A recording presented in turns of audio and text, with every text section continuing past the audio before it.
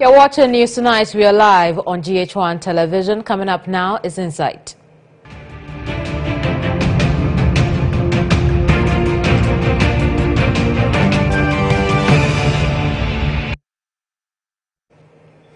Imagine living in a world where no one understands your emotions because you cannot speak. You're equally forced to accept whatever is handed to you because you cannot express yourself in any form. That is the case of 24-year-old physically and mentally challenged Wanda at a Shaiman here in Accra. He spends most of his time locked up with ducks his parents keep, and that is the price he has to pay for being struck by an unknown condition. Alice Aite has more in the following report.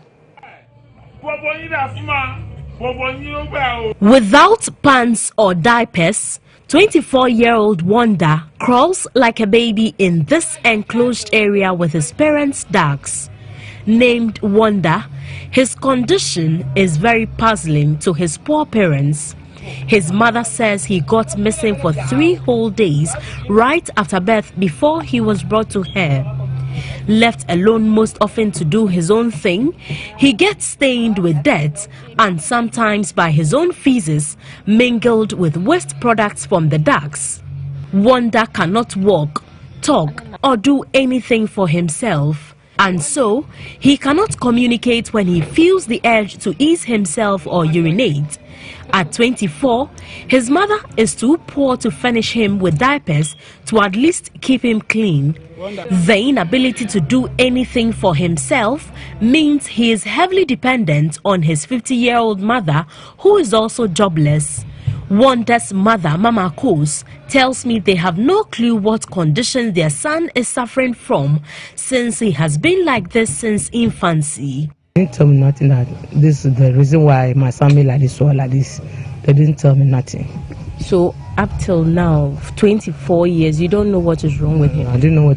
Just ask me my experience or whatever. Yeah, I just told myself that maybe the injection that because it takes many injections.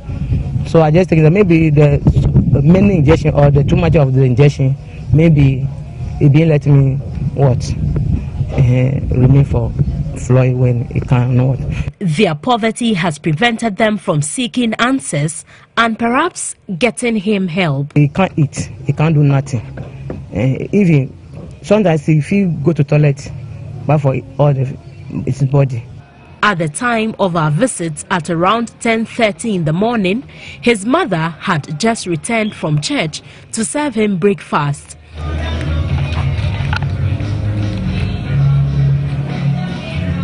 After being fed his breakfast, he had to be put on this old trunk to be bathed, but that was not done easily as his mother had to struggle, turning him around to clean his whole body.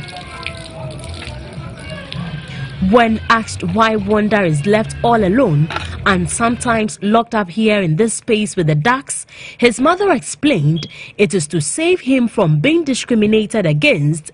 She also says she keeps her son with the ducks when going out to prevent him from wandering around and getting lost. The reason why, when you opened the door before you came, she went out.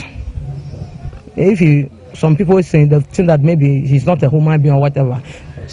I would say, the last time I go, I was sleepy because I slept on the other side. Them to the brothers that sleep for here.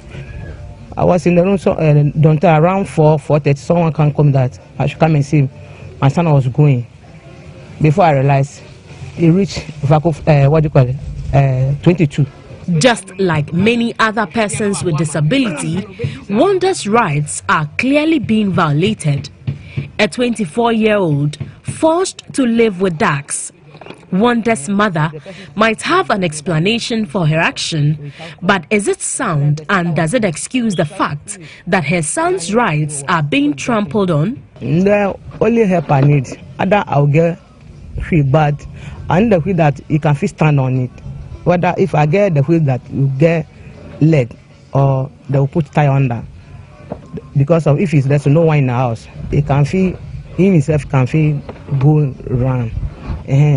Because he was sitting on the floor for long, so the bones are what? They are grown, they are locked. So I want him to stretch the leg. Maybe if we get the feel to say after if they can give him, put him something to straighten the leg, so that he can feel manage himself for work or whatever, and that's what I want. Majority of persons with disabilities like Wanda still face various forms of discrimination and are more likely to live in poverty because of their inability to assert their rights. There are always unseen barriers inhibiting their inclusion into mainstream society. Alice Aite, GH1 News.